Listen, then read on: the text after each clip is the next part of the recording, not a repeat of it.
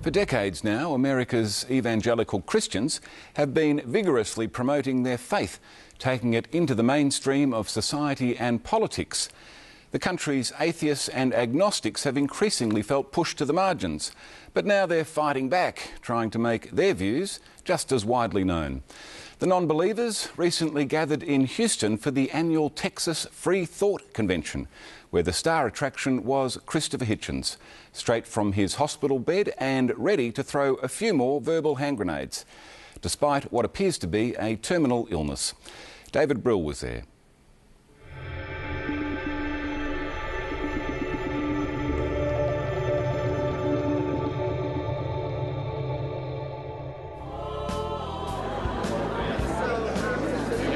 This is for you, Ian? Yeah, all right.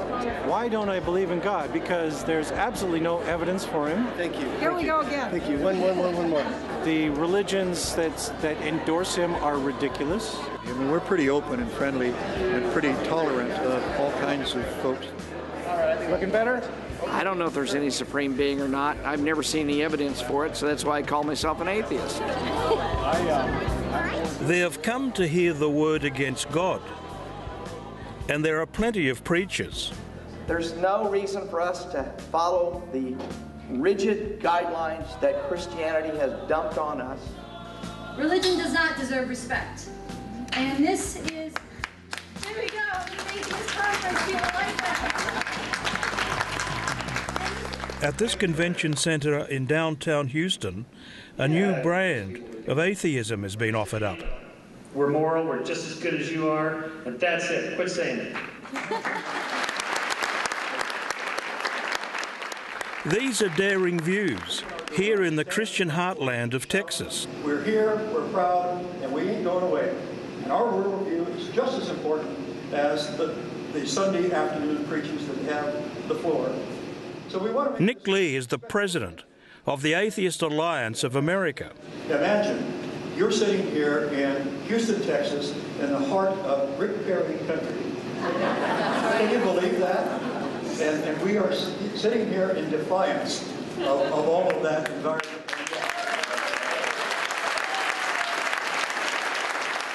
Rick Perry is the governor of Texas.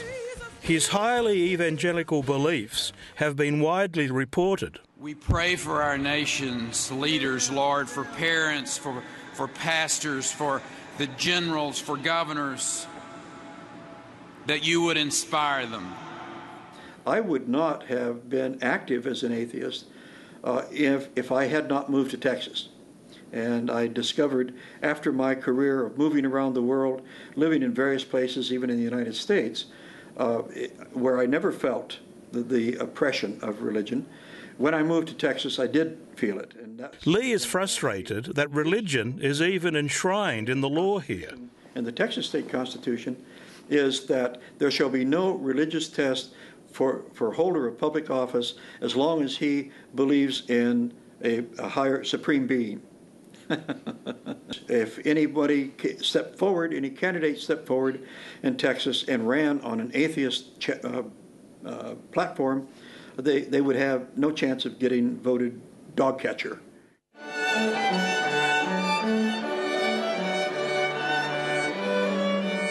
The star attractions of this year's gathering are the movement's great defenders, Christopher Hitchens and Richard Dawkins. The increasingly frail yet undiminished Hitchens is here to receive the Three Thinker of the Year award. He has inspired and energised and encouraged us.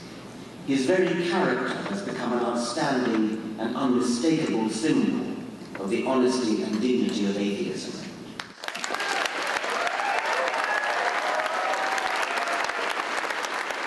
This is an extremely rare public appearance for Hitchens, who was diagnosed with stage 4 cancer last year. Now, some of you know, but I guess you all know now, I'm not as I was. At a point in life when many people look to religion for solace, the concept of belief continues to rile Hitchens. The realization that comes to one often that religion and the human need to worship the need to abase ourselves, I would sometimes say. The sadomasochistic impulse is unfortunately deplorably strong. Many people would make the trade of security for freedom, thinking that they would get at least one, and don't learn that they will end up with neither. And Hitchens' sharp critique hasn't weakened in any way. If Jesus wasn't the Son of God, he was a hideous, wicked impostor, whose words were vain and empty and intended to deceive. Thank you very much for being here. No, don't thank me. It's very nice of you to have me.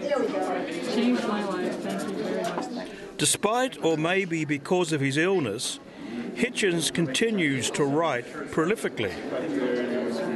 Last month he released a massive collection of essays, and for some his work has had a profound impact. I read all of your books, and you have changed my life and that of my 3 children. Really? And absolutely. Sure, that's not so true. No, absolutely, I mean it. I've listened to the audio books, and I appreciate it. I just can't say that. I think I should. Well, it makes my day anyway if you say that. Thank you. How do you feel when you hear things like this, Christopher? Your protest vote speech. Well, I tend to say to people that I believe they would have got there themselves. I wasn't. I was living Which I think they would. You write the way other people breathe. Oh, please. Oh, it's true. So what do you think of all this? Oh, this is incredible. I'm actually come from an evangelical family. I'm the only atheist in the household. So this helps me get away for a little while and be around some like-minded people and get away from the crosses and Bibles all over the house. While they're preaching to the converted here, both Hitchens and Dawkins have been criticised elsewhere for their blind faith in their own opinions. Bring it on. But they remain undeterred. I don't give a damn for anybody's opinion. I only care about the facts. So I'm not an enthusiast for diversity of opinion where factual matters are concerned. I'm against the propagation of outdated, rather unimaginative ideas about the world, which are so much less exciting, so much less enthralling, so much less thrilling than the truth. I'm against religion that teaches people to be satisfied with non-explanations for things, when in the 21st century we have extremely good explanations and we're getting better ones. Thank you very much. Hitchens is keen to pass on these good explanations to a new generation. Like this 8-year-old girl who wanted to know what book she should read. Yeah, there's an author called Robert Graves who wouldn't be far out of her reach, I don't think. Who has wonderful tales of Greek and Roman mythology. Actually, the Greek stuff is pretty good. I've already read those. You've read all of them? Yes. This is getting worse and worse. She's floored me twice now. This is like the rabbis confronting Jesus outside the temple, you know. Well, I was eager to meet famous freethinkers, and because I want to grow up to be a freethinker. My mom says I'm not, but I already am. I really wish you well, this. I wish there were more like you. Actually, what would we do if there were too many? Lots of love. Take it easy. Remember the love bit also. David Brill reporting there, and it may have been difficult to recognise Christopher Hitchens. He was a very regular commentator on Australian television.